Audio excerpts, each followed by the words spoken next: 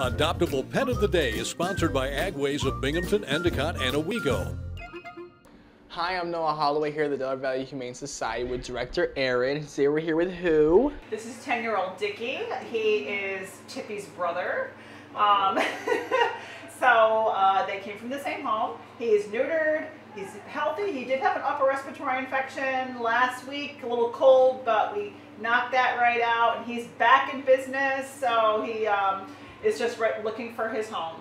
If you're interested in Dickie, he's here at the Delaware Valley Humane Society. Hi.